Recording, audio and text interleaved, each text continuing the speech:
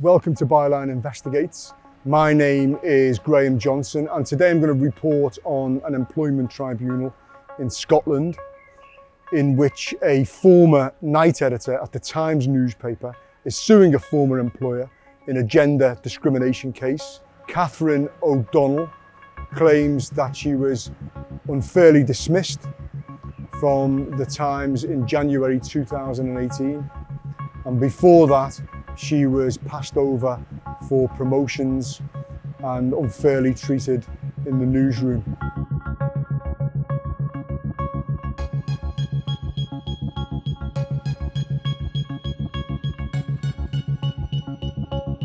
So Katherine O'Donnell is a transgender woman and she is suing the Times because she claims that because of her gender she was unfairly discriminated in the Times newsroom. And she claims that she was passed over for promotion, and she claims that in January 2018 she was unfairly dismissed. And she gave examples of dozens of stories in which she says that transgender people were discriminated against and were written about in a biased and inaccurate way. And she claims this was part of the culture at the Times under the current editor of the Times, John Witherow. In his evidence, John Witherow says that he treats all of his employees equally and that he didn't discriminate against Katherine O'Donnell, he didn't unfairly dismiss her, and that in the stories that are published by him in the Times, that they are not biased against transgender people or transgender issues. So we're not going to go into any further detail on this tribunal today because it's an ongoing court case. However, we are going to explore the workplace culture at Times newspapers in a bit more detail, and we're going to talk to a man called John Ford. John Ford's name may be familiar to you because he's made videos on Byline Investigates. Over the past couple of years, he's been whistleblowing on criminal activity which took place, he claims, at the Sunday Times when he was a private investigator between 1995 and 2010, when it was edited by John Witherow. Now, although he didn't work in the newsroom, he worked very closely with its journalists on a daily basis. Thanks for meeting us today, John. What did you think when you read about Katherine O'Donnell's case? I have to say, I was delighted to finally see somebody stand up to John Witherow and the Times newspaper in court. I think it's phenomenal. So you worked there for 15 years, and did any of what Katherine said ring any bells with you? Yeah, I mean, first, I didn't work there. I worked remotely. I was a subcontractor, so I didn't work in the newsroom, but I was working directly at the instruction of editors and journalists within the newsroom. So I was aware of the climate of fear that existed, how Witherow led from the top and drove a scooping type agenda. He was constantly greedy for stories.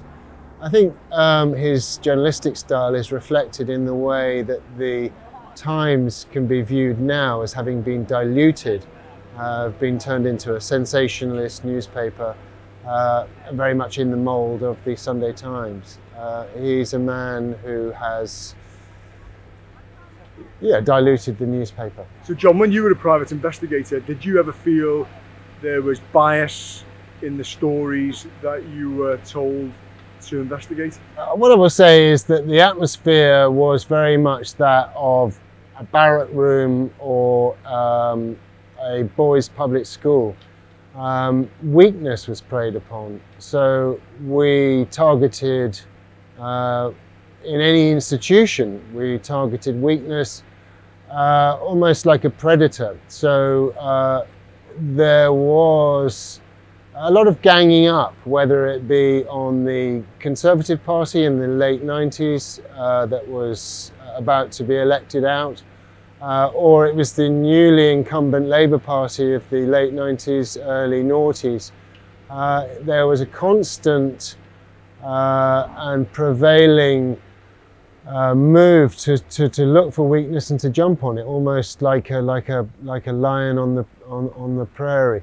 Some people have claimed that the headlines in the Times have been sensationalist, have been anti-trans, have been anti-Islam, and have been, you know, picking on minorities during John Witherow's editorship. I can only opine as a bystander, and I think anyone who reads the Times or looks at the Times will see that there has been a dilution of the editorial integrity of the newspaper, because it's become sensationalist.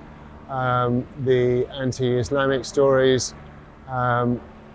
the certainly anti-trans bias. I would say that Witherow has a long list of minorities that he serves very poorly.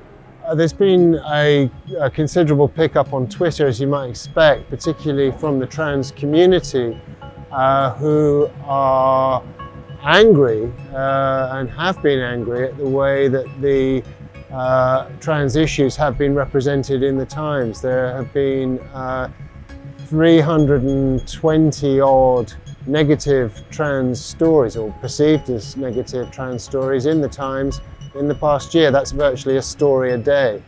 So understandably, the trans community is following this story with great interest. Of course, John Witherow, the editor, he says that editorial standards are very high at the Times, and he's very story driven. You know, he's known as Mr. News. You know, he's a very persistent and rigorous journalist, and he did say when he gave evidence that some words in the Times are bound to be inaccurate. I mean, I would sympathise with Witherow's position that if 60,000 stories a year are going out, that he can't see every word. But it's certainly true that the buck stops with him, and within the management structure, every word should be checked by the series of executives underneath him within the pyramid. And with particularly sensitive areas such as minority issues in the fractious times we live in, I think that he has a responsibility to check this stuff assiduously. And it's clear from what is perceived to be bias by the various communities, particularly notably the anti-Islamic sentiments and the anti-trans sentiments that have been raised, that the communities, the minority communities, are upset with his editorial decisions. Katherine O'Donnell cannot talk to Byline investigators at the moment because her case is ongoing.